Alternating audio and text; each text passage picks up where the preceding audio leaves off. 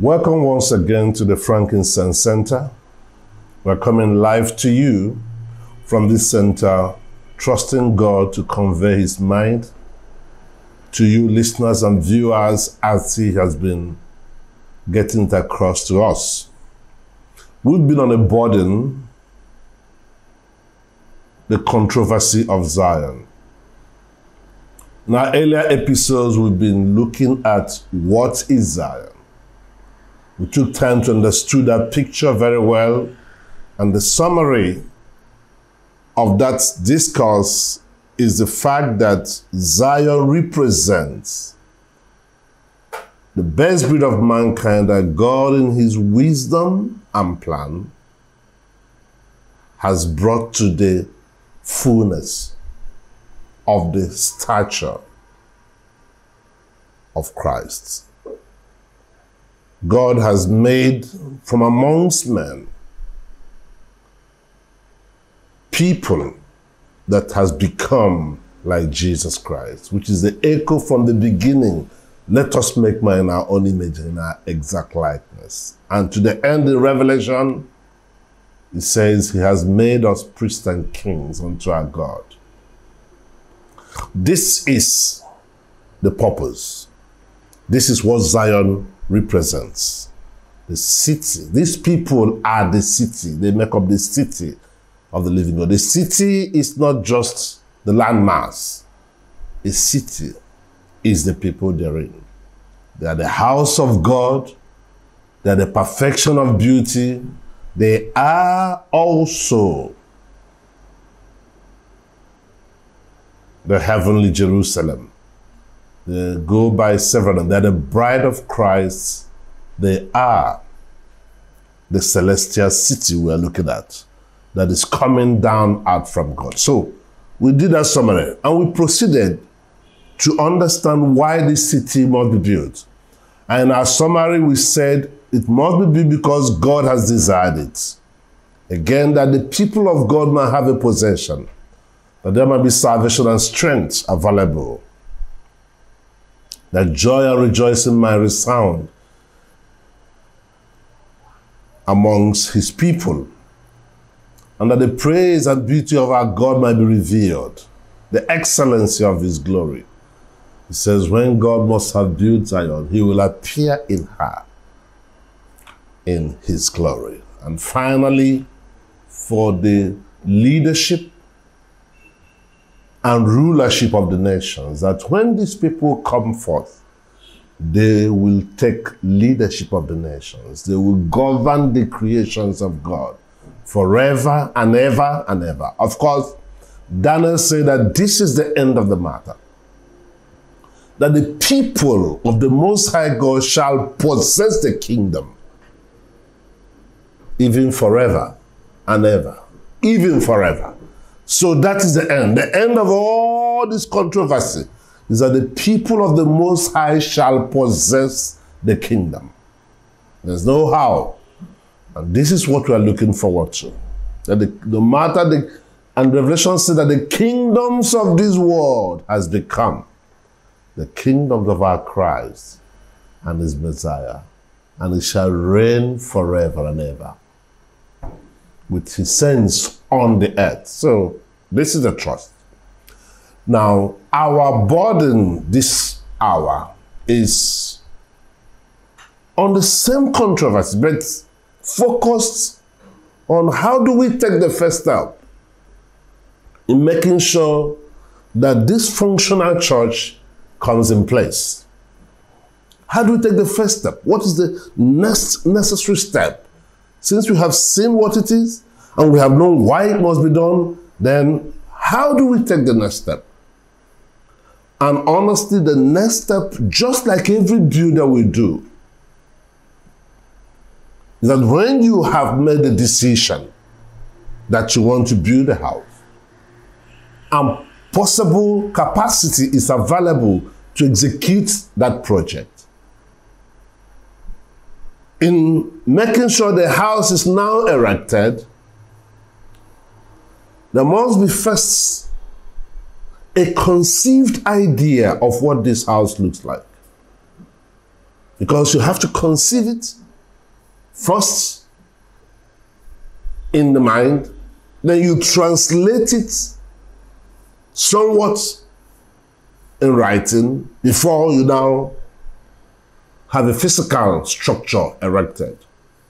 So there is a progression by which, as humans, what we want to do takes that process until it comes to the concrete realm. In the abstract realm, there's a conception.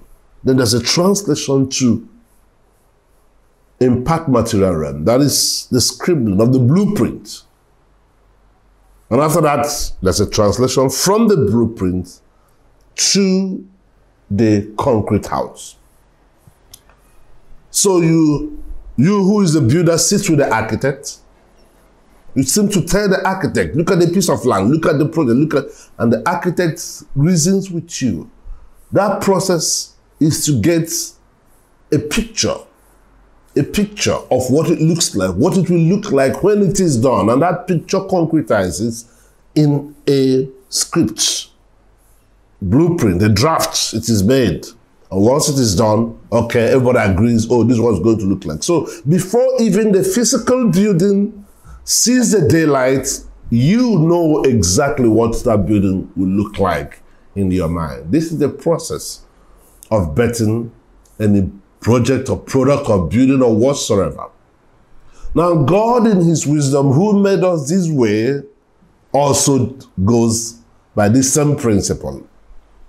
So in every structure that is built for and by him, this process is also taken.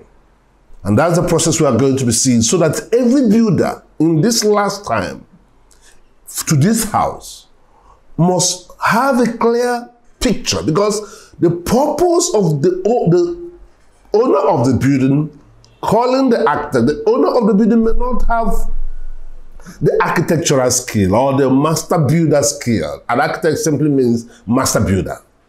In Greek, it's called architecton. And that's why Paul said that he, as a master builder, has laid the foundation. And the other people now comes up. So an architect is a skilled master builder. When Moses went up to the mountain, he received a pattern from God. But he doesn't have the skill. So some brothers, Bezalel and Oholiab, were called in as master builders. And they kept liaising until the picture received from heaven is transmitted to them, and they can have a concept of it so that they can now translate it to material structure. I want us to pay attention to this, because this is where the challenge is today. The God of heaven has determined to build a house, to build a people, to fashion a people that will look like his son. The pattern set before us is Jesus Christ. The challenge is translating aspects of this building to make sure that all that are raised conform to that image that he has already set. Now, the original owner of the building is God Almighty. He remains the owner. And Paul said that he is a master builder. And we are co-laborers with Christ. So there are many hands that are designed of God to be part of this building, which are seen in the scripture. We're just trying to get a framework of our discourse this morning. Laborers have to put, and every laborer doing whatever they are doing must do it with the consciousness of the awareness of how that work ties to the finishing product. How that work they're doing ties to the finished product. If they are taking a block to place, each particular block that is placed has relevance to the finishing product or the finished product. Each trolley that is taken and cuts a cement mixture to place with a plumb line to check, it has implications to the finished building. And the architect draws the picture. The master builder interprets, takes laborers into the field and begin to interpret them. Most laborers may not have the capacity to understand the concept of the architect. It doesn't really matter. But there's an interpreter or the foreman. So everyone is playing a different role. The idea is at the end of the day, what is in the heart or mind of the owner of the building is actualized. So you could see amongst men within the human realm how tedious this process is. So that at the end of the day, the satisfaction of the man who set himself to create and set up a building will be guaranteed. This is the trend. Now, having said this, now let's go up a bit. Let's look up to God and to his house and to his building and see what we need to do. Now, we see something very, very important. I must be quick to say that nobody stands to do a work in the house, in this house of God, if that person does not have the revealed plan from God. There is a knowledge. The English says knowledge, but the Greek has three words of knowledge. Let me to three for now. 3 words regarding knowledge. The first one is called gnosis, which literally means information knowledge. Somebody informed you about something. The work of God and the building of this house can never thrive on plain information because it's not a human work. There is another word knowledge called gnosko. Gnosko is experiential knowledge, like a man will know the wife by experience, having lived with her for such a long time, or vice versa.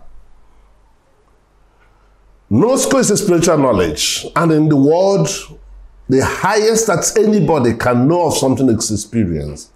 That's why science, our civilization, in the world of science, thrives on empirical knowledge, which is experiential knowledge. Knowledge of the 5 senses. Once it is empirically proven, okay, good, we can accept it that this is knowledge because we have experienced it. What they can test, can touch, can feel, can hear, can perceive, that's all. But beside these two, there's a third dimension of knowledge called epignosis, and the word epi means superior or higher in Greek. Epignosis, this is revelation knowledge, a superior knowledge. Now let me illustrate regarding this. Information knowledge. There's a snake out there by the street, and somebody comes into this house and says, come on, bro, there's a snake out there. He has informed us there's a snake. We didn't go there to see or to experience it, but we have the knowledge by information. That knowledge that we have now helps us not to go. So we got to know by information there's a snake out there. That is gnosis. Again, we look at the other side. Nobody told us there's a snake out there. We just wanted to go out, and right there, we saw a snake emerging on the street, and we jumped, oh, there's a snake. How did we know? Because with our 5 senses, we can relate to the fact there's a snake. That is called gnosko, experiential. We have experience there's a snake there. Now, the third dimension, which is epignosis, is that nobody came to tell us. We did not go there to see or experience. And maybe you're just waking up this morning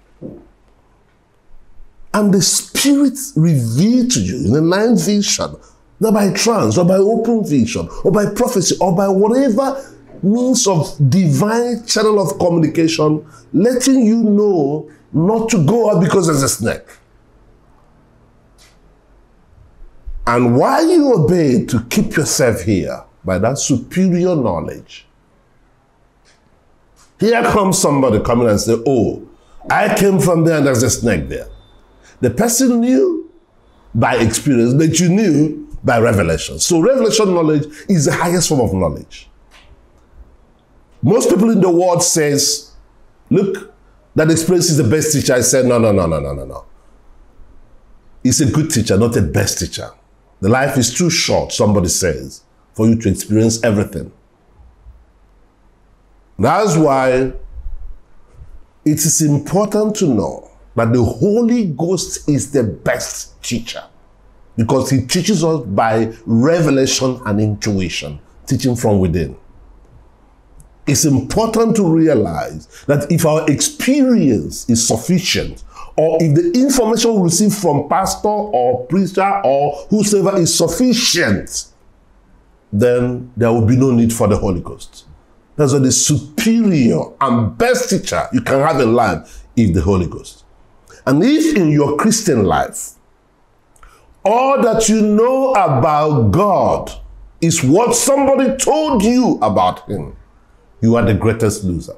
I repeat, if in your life, all that you know about God is what somebody told you about him, you are the greatest loser. That's why we do not know God by information. We know him by revelation. He said, no man can know the Son except it be revealed to him by the Father. All the operations of God is absolutely by revelation. And that's why the holy apostles and prophets walked by revelation. Everything is revelation. Paul said, what the Lord revealed. He said, I have not seen, in 1 Corinthians chapter 2, verse 9, neither ear has heard, neither has it entered into the heart of man, what the Lord has prepared for them that love him. And verse 10, he said, but it has been revealed to us by the Holy Ghost. So anyhow you look at the work of God, it comes by revelation of the Spirit. Therefore, those who do not have a relationship with the Holy Ghost cannot do this work. They cannot. They may want to do, but they don't know where things are. They may want to see other people doing, they will keep doing, but they don't know how the pattern, how the plan, what the end goal is like. So they will work with this unto futility. In fact, they will create more havoc than the intended purpose. So you see, by revelation, which is the key framework by which the church lives, thrives, and survives. Nothing else. When Paul was to be adopted into the community of the saints, he was on his way to Damascus. And the Lord met him and struck him down. Right from there, it took revelation of the Spirit for that process to be completed. He queried the Lord. He said, what's the next agenda? He said, don't worry, when you get into Damascus, it shall be told you what to do. And he got into Damascus. One disciple in Damascus called Ananias, in his quiet end, the Lord came to him. The Holy Ghost, and that's one phenomenon that is very versatile all over the place in the New Covenant, the New Testament. The interaction of the Holy Ghost with the people of God. That relationship, that engagement, that consistency, because it is the Holy Spirit that does this work through us. So to Ananias, the Holy Ghost said, this is the pattern, this is the picture, this is the situation. Ananias had his own information from below. He said, this is the information I have. The Holy Ghost said, this is the information available. And I usually ask, who is right, who is wrong? Ananias is right. The Holy Ghost is right. And here brings us to a fundamental principle which I would like to drop here. In spiritual work, that you are right does not mean you are right. It all depends on which perspective or which dimension. Is it natural you are approaching it, or spiritual you are approaching it? You might be naturally right, but spiritually wrong. And you might be spiritually right, but naturally wrong. That's why as many that are led by the Spirit of God, they are the sons of God. That's why when the brethren come and boast, or those who are in the vineyard of God come to boast, I was there, I saw it, I had it myself, this is what it means. Yeah, you're right.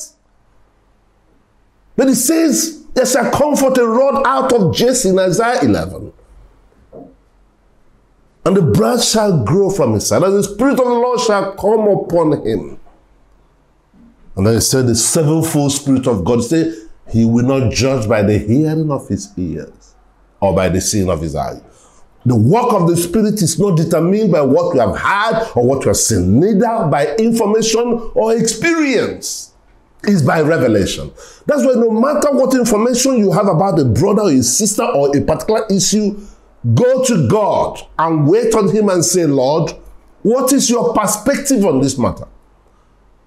And you will be shocked that when God reveals the state of that matter, you will be shocked. That's why no matter how firm you are and convinced you are on the matter, if it is not God that has led you to that conviction, hold that conviction loosely.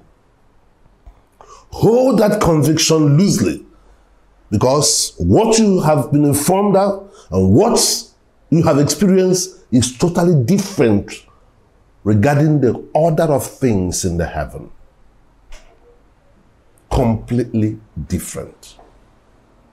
And this is what I must encourage every one of us to come to that consciousness and that alert, so that we do not in any way lose grip with what God is bringing to us. And that brings me to something else. Here, we are not theologians, but we seek to know the plans and purpose of God by the Spirit of God. The difference between theology and revelation is clear. Theology, a theologian is a man who is telling you what somebody told him, that somebody told that person, that somebody told that person that what God is all about.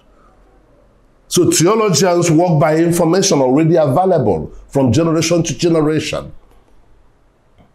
And they study it. One professor says it, and one doctor says it, and there's somebody telling you what somebody told him, that somebody told him, that somebody told him, and they put it in curriculum and teach. That's a theology.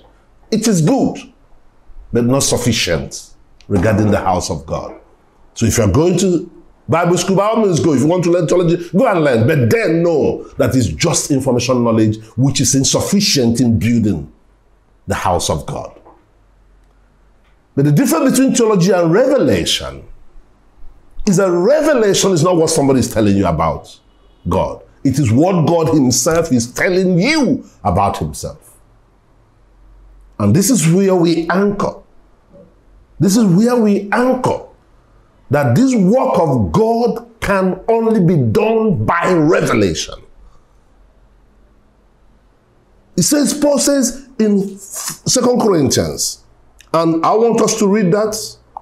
So 1 Corinthians chapter 2, very important. Very important. 1 Corinthians 2. I think verse 11 says, for what man knows the things of a man, save the Spirit of God. In fact, verse 10 makes it clear. Verse 9 says, but it is written, eye has not seen, nor ear heard, neither had it entered into the heart of man, the things which God has prepared for them that love him. But God has revealed them unto us by his Spirit, for the Spirit searcheth all things, yea, the deep things of God. For what man knoweth the things of a man, save the spirit of man which is in him? Even so, the things of God knoweth no man but the Spirit of God. Verse 10 says, it has been revealed. And if you look at verse 2, it said, now we have received not the spirit of the world, but the Spirit which is of God, that we might know the things that are freely given to us of God, which things we speak, not in words which man's wisdom teacheth, but which the Holy Ghost teacheth, comparing spiritual things with spiritual. And the version says, expressing spiritual truth in spiritual language. 14 said, but the natural man receives not the things of the Spirit of God, for they are foolishness unto him. Neither can he know them, because they are spiritually discerned. What are we saying? What are we saying, for crying out loud? You cannot do this work, no matter, even if you're called, even if you call yourself, even if you're building houses in the name of the Lord and doing all sorts of things in the name of ministry. If the Spirit is not guiding you and leading you daily on which aspect of the building the attention of heaven is needed, that you might be relevant to it, it's a waste. It's a total waste. That's why we do not proceed with theological framework, but we walk by revelation. And anything you want to do, either for God or with God or in the name of God, that the Spirit is not leading you, stop, don't go. Because as many that are led by the Spirit of God, they are the sons of God. In fact, the Bible, Jesus said that no man receives anything except it be revealed to him from heaven. And John the Baptist echoed the same.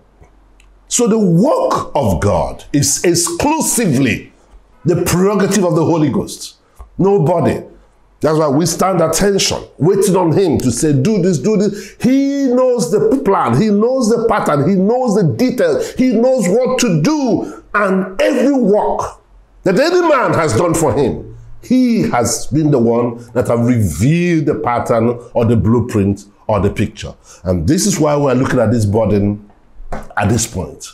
Because the mess in our generation is that natural man, look at that scripture says, the natural man cannot understand anything by the Spirit of God. Natural men are the ones providing leadership in the church. Where do they know that the church is going? The church is not the organized religion we see. That is not the church of God. These are the products of men. That's why the denominations, certainly none was formed of God. None. No denomination is of God. That's why the body of Christ, the genuine, true body of Christ, is found and intercalated in the denominations. They are only the people who, by the Spirit of God, are keyed into the Spirit and walking with the Holy Ghost. Wherever they may be found, they belong to that spiritual body. And they do so by the revelation of the Spirit, no matter which denominational barrier or wall they find themselves in. That's why we don't stand here to advocate for our church or denomination. No. We only advocate seeking the Holy Ghost and then key in. He will tell you what to do. We only encourage people to mature to the point where they can hear the Holy Ghost and relate with him properly and then proceed with what he's telling them. So we see today the burden and the pain of this generation is that we see what is called church laid out everywhere. Natural men are heading them. Natural men who have no visibility about what heaven is talking about. And this present organized church has no hope and cannot offer redemption to the world. They are not part of the Zion company that we are looking towards. They cannot. Because the fundamental thing that is needed is to be led by the Holy. Is the Holy Ghost the governor? He's the governor of the church of God. There's a church visible. There's a church invisible. There's a church militant on earth. There's a church triumphant in the heavens. So there's a church above and there's a church below. The church above is the general assembly. Then we have here local assemblies all over the place. A wise local assembly seeks one thing. That's why when the church organizes program, they are out of God's program. Because the program of God comes from the General Assembly. And I ask church leaders, I put it to you as a church leader, How many of you have attended the General Assembly? How many of you have been with the Holy Ghost to know what's going on in the heaven? And therefore try to make sure that what is being done in the heaven aligns with what is going on in the earth, in your local assembly. And this is the first and singular burden that Jesus expressed when he was trying to teach his disciples on how to pray. He said, "Our Father, which is hallowed be thy name. Thy kingdom come. Thy will be done on earth." In our local assemblies, that is the embassy of Christ on earth. It starts from there. Thy will be done in our local assembly as it is already going on in the General Assembly. And today, we come to our local assemblies every Sunday or every day of the week without recourse to what is going on above, without recourse to what the Holy Ghost is saying. We only have our program. Continue your program. At the end, let it not be said of you, "Oh Lord, you are uttering, I have done this in your name. I have raised an assembly in your name. I have done this in your name. I have ministered in your name. We were worshiping and singing in your name." So I don't know you. Whatever you did, you didn't do it with a plan, because there's a plan that the Holy Ghost has waiting to tell his people what it is that they might build according to pattern. But every man that comes up has his own plan. Go on with your plan. Go on with your plan. Nobody's here to criticize. Go on with your plan. At the end, you now know whether your plan is God's plan. So the wise thing to do, and I solemnly appeal to you, seek God and ask him what is your plan, no matter what your plan is. It's very unfortunate that the adulterous system and the war system have been featured in the church. And every man rising in ministry has his own pomp and pageantry to display, has his own pride to display, has his own, egocentric elements to showcase at the platform of ministry, without recourse to the very plan of God which he has in mind for his people. This house of God, this building that is in the making, can only be accomplished by the leading of the Holy Ghost. And that's what the scripture says, as men that are laid by the Spirit of God, they are the sons of God. So we make progress in trying to piece this together from the beginning. Like we said, the purpose that God wants to dwell among his people. And if you look at when God began to attempt to dwell among his people, he called Moses. He said, "Come, Moses, come. It's important that you go in getting what you need to build. Come up first. I have a plan in the heavens how my church is going to be." Remember what Moses saw in that mountain when he ascended into heaven was the church of God. That's what he saw. The city of God. The church of the firstborn. And he reproduced it in the form of the tabernacle in the wilderness, a toy form. That's what he did. That Israel would exercise their senses therein until the time this church is established upon the earth. But Moses cannot just start building. God said, "Come, let me give you a blueprint." That's where we started this morning. The blueprint must be revealed and released. And the people who are privileged, or whom God has chosen to come in that touch with him for the revelation of the blueprint, they are called apostles. They're primary duty of the apostle is to understand what the blueprint is, the pattern of the house and how it has to be built. That's the primary duty of an apostolic ministry. Today people are answering apostle, this apostle is just, it's a mockery. It's child's play.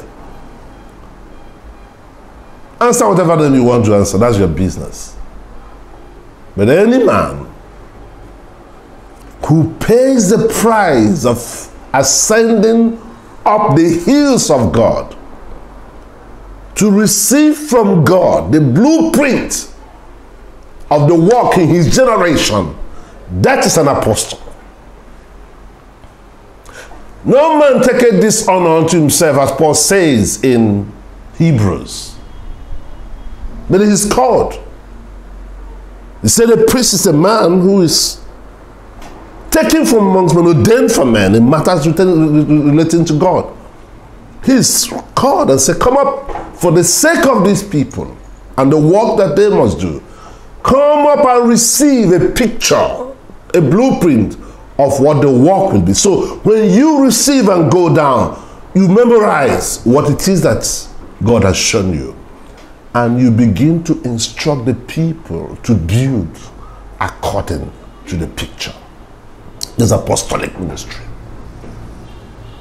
That's why Paul was bold enough when Peter was building with Barnabas in a different direction. He said, no. Oh, bro, even though you people came before me to this faith, even though you met with Christ physically, but that night, Jesus revealed to me that this is the pattern of the church. Don't do it this way, you're wrong. This is the way. That is the authority he had. Because he ascended unto God and saw the blueprint of the church. And in his teaching, he was emphatic. He said, no. This is the way to go. This is the way to go. This is wrong. This is not it. That is an apostolic ministry. He was very emphatic. He said, the gospel that I have received from God. In fact, Paul said, it is my God. He referred to it as my gospel. He owned it. He knew what he saw. He knew where he went to. He said, even if an angel come from heaven to tell you something contrary to the pattern you have received from us, let that angel be eternally cursed. This is the authenticity of the ministry he has obtained. The ability to go before God and receive the blueprints before any work is done. The worldwide church to the Gentile world has a different blueprint. And God had to take him up. And he saw what the blueprint is. And when he came, the Holy Ghost said, separate him. They let him separate him for the work they need to do. And they proceeded. And he was teaching them, not according to what is available or what has been, but according to the pattern he has received. That's why his own gospel was the other way. The Jews say, you are turning the whole world upside down. He said, no, I'm actually turning it right side up because of what I saw. At the point of death, where he was being judged and being condemned, he would raise his hand and say, no, you people are making me. This is the direction. He said, I do not care about my life. All I want is to publish this. Praise, blessed be the name of the Lord that we had such people. Else, what will we be doing today? The gospel will not get to us. Judaism would have overrun the gospel, because the Judaism also had that same power. That said that Moses went up and received and established the framework of Judaism. It took Paul to go up again and receive and establish the framework of the church. If Paul did not go up, Christianity wouldn't have had an opportunity of surviving. That's why every standpoint he said, this is the direction. Moses did well. But what Moses did was regarding what we are going to be doing now. And he told his Jewish brethren, from here to here is done away with. But hereafter, this is the direction to go. That is what led to the writing of the book of the Hebrews. So you could see that the challenge here is enormous. And we as a people must appreciate the grace that God has given us in every way, and may his grace sustain and push this work. So let's go faster. You look at Exodus 25 verse 8 and 9. It's important that we read when God called Moses. He says, and let them make me a sanctuary, that I may dwell among them, according to all that I shewed thee, after the pattern of the tabernacle, and the pattern of all the instrument thereof, even so shall ye make it. In other words, in the building of the house of God, something is of a primary importance, and that is the pattern. And I dare to question ministries and ministers. The work you're doing, what pattern is it? Is it your own pattern or the divine pattern revealed by God? And that is the challenge. Is it your own pattern? The blueprint is out there in the scripture, how we should labor in the church of God, for it is his church, not our church. Today, this is a generation that men have waxed so bold as to look God in the eye and say, I also have a church. If you have a church, Lord, this is my own church also. A man can refer to a portion of the body of Christ, his church. It's a sin to be repented of. It's a sin because in reality, those who are possessing the people of God to their own advantage, they are actually raping the wife of Christ. And this is something we as a people must be very, very careful. I've seen such in this generation. People come up. Anyway, this is even for those who were once born again. Because those who call themselves ministers today, most of them are not born again. So they are free to do what they are doing, and they will receive the recompense of their reward adequately. Because it said that you shall not take the name of the Lord thy God in vain. This is one law that the scripture was so vocal, that for God will not hold him guiltless who takes his name in vain. So it's something challenging that we are seeing in our day. So Moses came to the mountains of God, and God unveiled the heavens to him. He said, Moses, put your mind on what you're seeing and absorb it. Absorb the details of what you're seeing. Because I want you to go down among Israel and reproduce exactly what you're seeing. You can't build from your head. You can't build from your feelings. You can't build from your thoughts. You can't build from how you like it. You must do it according to what I have shown you in the mount. The question is, what has God shown you in the mount? Have you ever ascended to the mountains of God? In fact, the Bible, the psalmist says, who shall ascend to the holy hills of God? And the conditions are there. We have not lifted up his soul to vanity. One condition. One condition.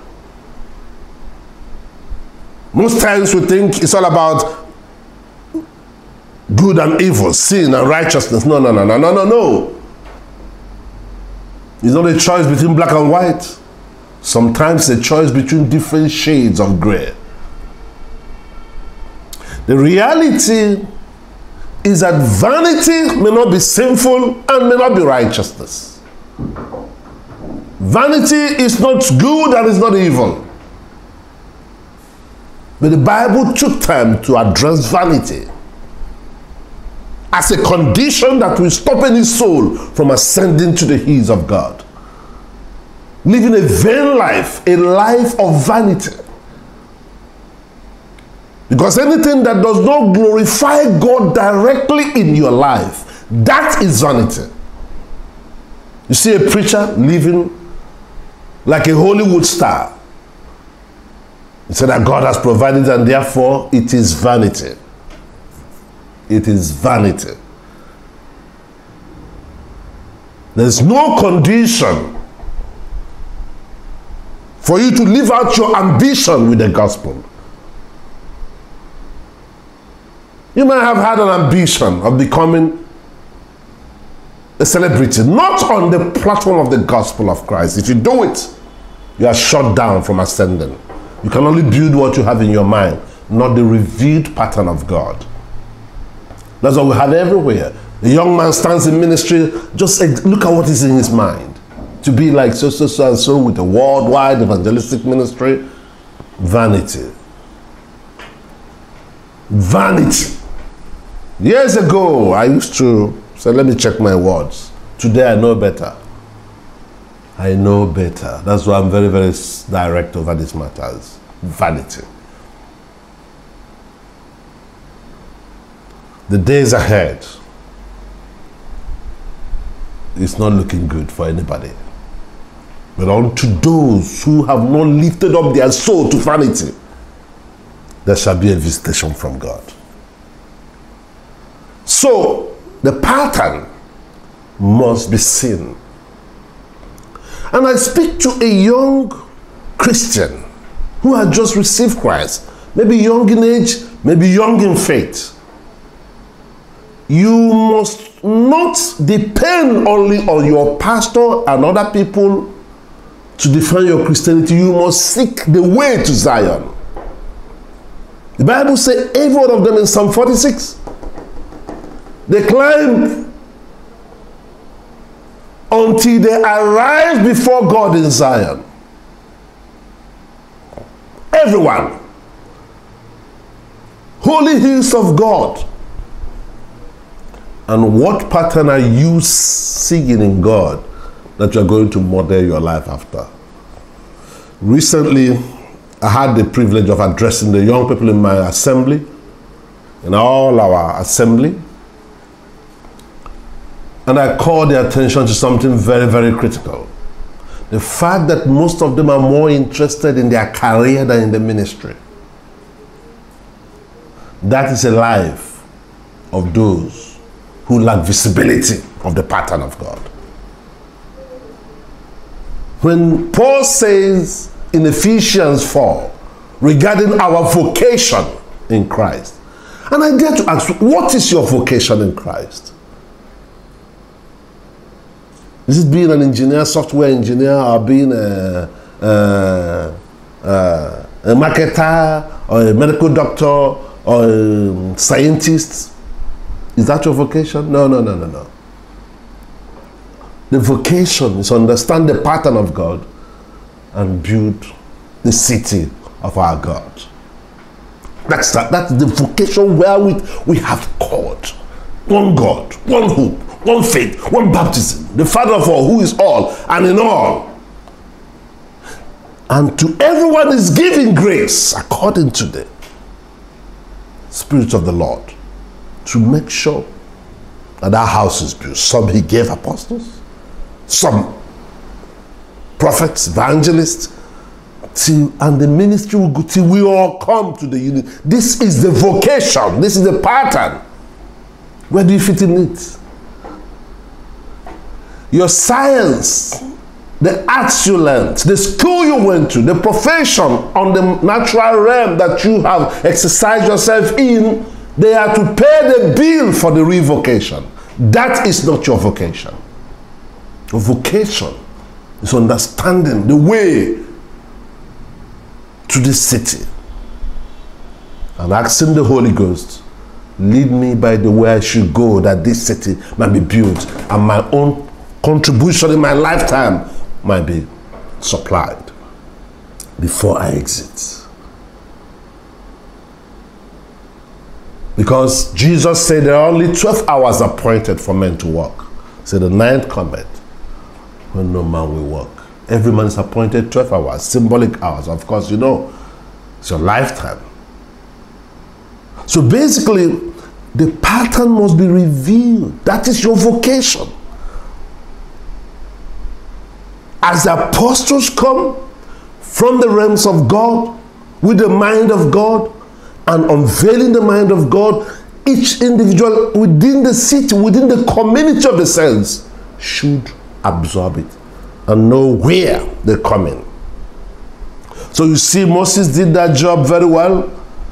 He came down from the mountains of God, and the Lord instructed them whom he would call.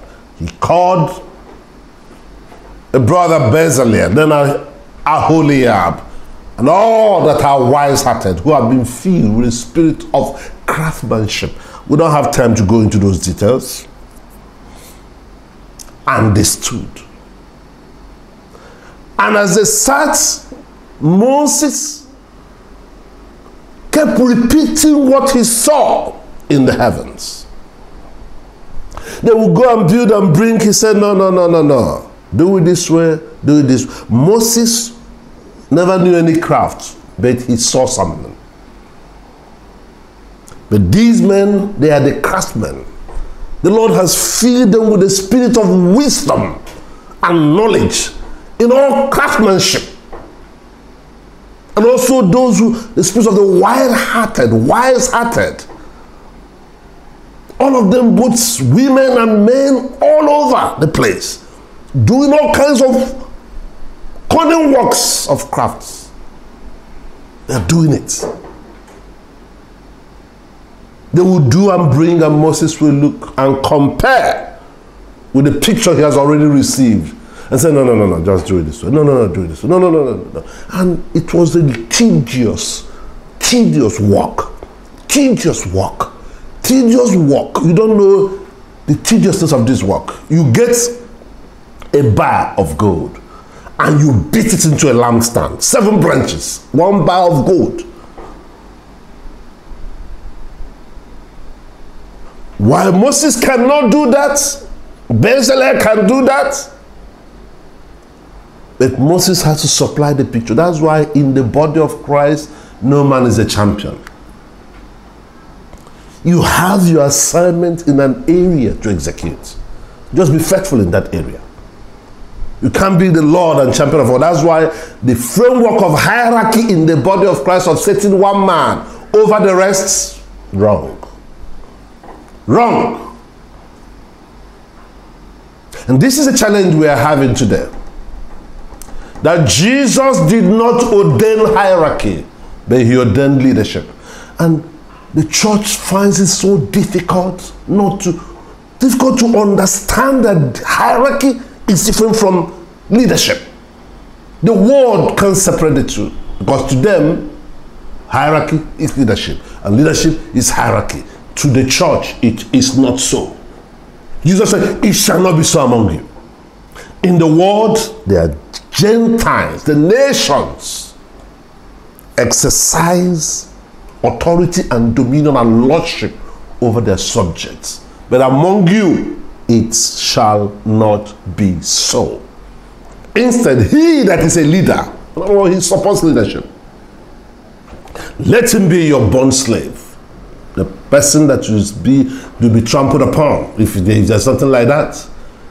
So he ordained leadership, but he destroyed hierarchy. Because hierarchy is not the order of man, it's the order of angels. We'll talk about it someday. That's not our focus today. So you could see that Moses had a responsibility.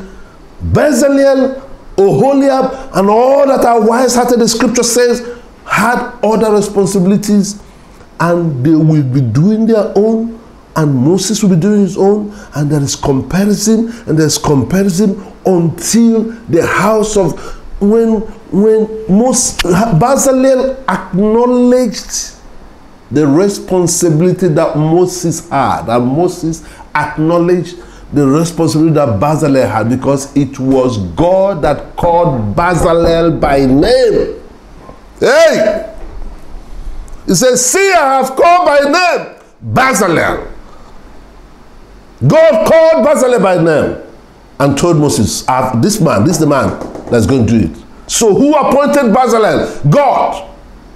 And told Moses, go and call him. That's why in an apostolic ministry, as you ascend, you see from the vantage point not only what you are going to do, but also who are the people God has placed in position. You equally submit to them. Most people don't say, okay, because I'm the apostle that brought this, Bezalel, if you can't do it, I can call anybody. No. God called Bezalel by name and said, go ahead. So these are two ministries standing, doing different things or complete, submitting one to another, that the house of God might be built. When people are arguing about the hierarchy, the order of Moses, no. If you go into it, you now know that no. Yeah, Moses was lifted and called. Even in that weak order, as the Lord said, the word of God says, finding fault with it, he decided to make a new one. That faulty order, yet you could see how men depended on each other to carry out the word of God. So there must be an ascension to have a clear picture of what the tabernacle or the house of God, the pattern is. Now, if we look at the same Exodus 29, it's important that we as a people get it. Exodus 29:45. It indicates also to us that God, in his interests, dwell among his people. And if we look at Hebrews 3:2, Hebrews 3:6, that's why we'll say a few things. Hebrews 3:6. Now, you could see here that Paul was very specific about what is to be done. Look at from verse 3, from verse 1. Okay, it says, wherefore, holy brethren, partakers of the heavenly calling, consider apostle and high priest of our profession, Jesus Christ, who was faithful to him that appointed him, as also Moses was faithful in all his house.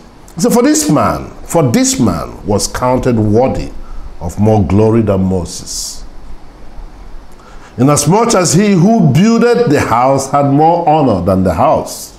Yeah. For every house is builded by some man, but he that built all things is God.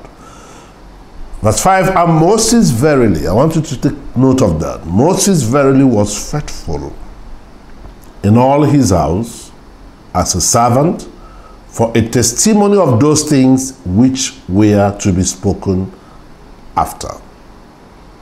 So the faithfulness of Moses is not even just for that time. It's for the time wherein we are and the things to be spoken therein.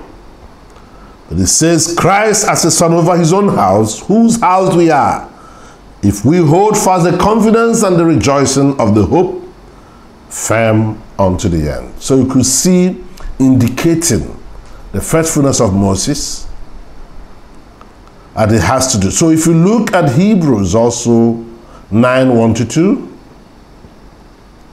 you see it says, then verily the first covenant had also ordinance of divine services and the worldly sanctuary. For there was a tabernacle made, the first wherein was a candlestick and the table and the shewbread, which is called the sanctuary. Now, if you look at Hebrews 8:1, Hebrews 8:1, He said, now of the things which we have spoken, this is a sum. We want to summarize. We have such a high priest who is set on the right hand of throne of the majesty in the heavens. He's a minister of the sanctuary and the true tabernacle, which the Lord pitched and not man. In other words, if you ascend the heavens of God today, you will see the true tabernacle. The Bible said the true tabernacle, the true, an adjective qualifying the true tabernacle. If there is the true tabernacle, then what is the one that Moses built? Is a shadow, is a toy one. But the real deal is in the heavens. And that's why Colossians also, look at Colossians 2:16. Paul is saying that let no man judge you in meat, in drink, in respect of the holy day. These are ordinances, or the new moon, or the Sabbath day. Say, which are, that is all that was contained therein in the old covenant. Say, which are shadow of things to come. But the body is of Christ. And the verse says, the reality is in Christ. So whatever that happened in the Old Testament, shadows, toy, the real substance is in the church. That's why the church is the perfection of beauty. That's why some people have been arguing, oh, Israel, how I wish I was born an Israelite. Oh, how I wish I was there. How I wish I was Jew. How I wish. You don't need to stress yourself. It's useless. The ones that are born Jews, are they better off? Yeah, they were favored of God at that time, in hope of this time, when all nations shall be brought into the economy of God.